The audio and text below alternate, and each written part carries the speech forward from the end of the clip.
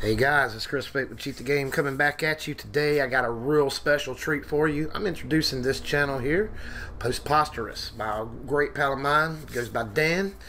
He owns this channel. And what I'd like you to do is come over here, check him out. Come over here and hit that subscribe button and the bell icon. He has great in-depth tutorials. He goes into detail on things that I have not covered also. One other great thing about him is that the things that we do in ASM on my channel, he can show you how to do in LUA.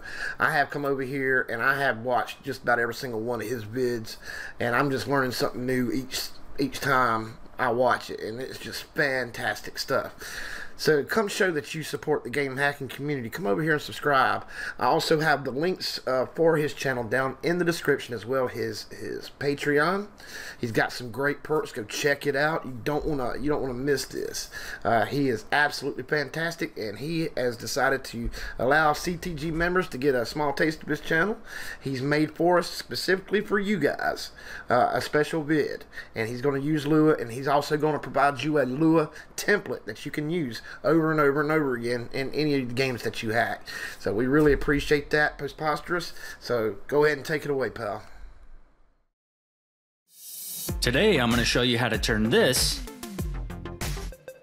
into this. Stick around. Guess who's back? Back again. What's up, guys, and welcome back. As you saw in the intro, today we'll be manipulating bytes to make it so when Link shoots an arrow, instead of subtracting arrows, it will add them. This is something that's been on my gamer bucket list of things I wanted to learn to do since way back in my T-Search days. So, a few years ago I learned how it's done, and now I'm going to teach you. Okay, the first thing we'll do is to hit Ctrl-Alt-A to bring up the auto-assemble window. Now I'll paste in a handy little LUA template that will help us find and manipulate the bytes we need. I'll explain what to change in just a bit, but for now, we'll just click Assign to Current Cheat Table. This will add the script into our list below. Now we can just close this window. The game we're playing is being run in a Wii U emulator called Simu, but the method should apply to any game depending on the structure. Now we'll load the Simu process into Cheat Engine. Alright, we're ready for step 1, finding the arrow address. Since the game I'm playing is being run in an emulator, you'll notice I've got some different value types than you might have seen. This is because most modern emulators use big endian value type. If you'd like to get into making cheat tables for emulators, I've got another video where I walk you through how to add big endian value type. You'll need it to find any value larger than a single byte, which is 0 to 255. Now we'll take note of how many arrows we're starting with and shoot one. Now in Cheat Engine, we'll do an exact value scan for our arrows. Next, we'll shoot another arrow and search again for the new value. We'll do this a few times until we have only a few values in the list.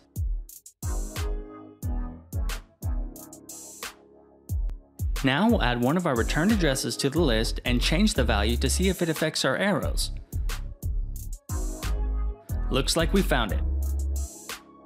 Now that we have our arrow address, we need to find out where it's getting its value from. To do that, we'll right-click the address and select Find Out What Writes to This Address. You'll see a confirmation message. Just click OK. Now, Cheat Engine is watching and waiting for a value to be written to our arrow address so it can trace it back and show us where it came from. So now we'll just need to shoot one more arrow to trigger it. There we go. Now we'll click Show Disassembler. That brings us to the instruction responsible for updating our arrow value every time we shoot one.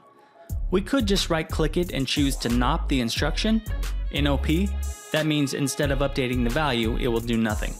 But we want to see if we can make it add arrows instead of subtracting them. To do that, we'll continue up the structure and see if anything looks like it may be responsible for subtracting. Alright, this looks interesting. It says sub, which is short for subtract. These are the bytes that represent this subtract instruction. Now we'll double click it and see what happens if we change it to add.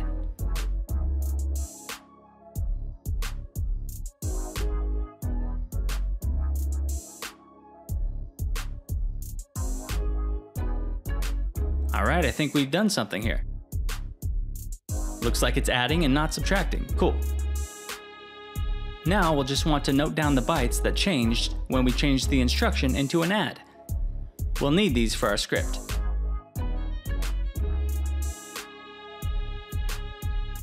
Now we'll change the instruction back into a sub, since that's how it will exist when we're searching for it. Now select and copy an array of bytes. Our goal here is to find an array of bytes that's unique, meaning this specific set of bytes doesn't exist anywhere else in the game's memory. This will help our script locate the subtraction instruction so we can change it. Ideally, we want the least amount of unique bytes possible.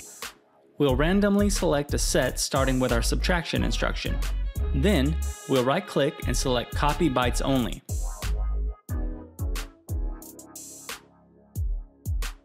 Now we'll perform a new array of bytes scan for the bytes we just copied. We're hoping we get only a single return. Success. But I want to see if I can still get a single return with even less bytes. Less bytes means the script will run faster and improves the likelihood this set of bytes will exist the next time we run the game. Okay, I think this will work.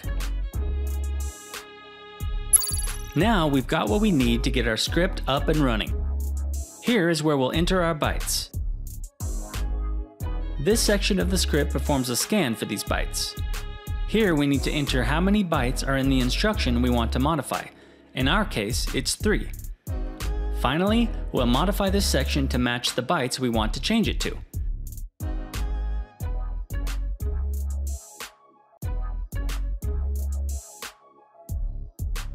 Now we'll just click OK and test our new script.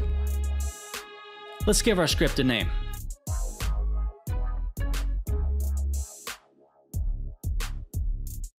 Alright, let's try running it.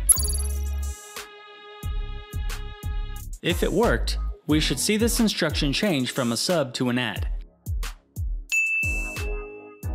Sweet, looks like it worked.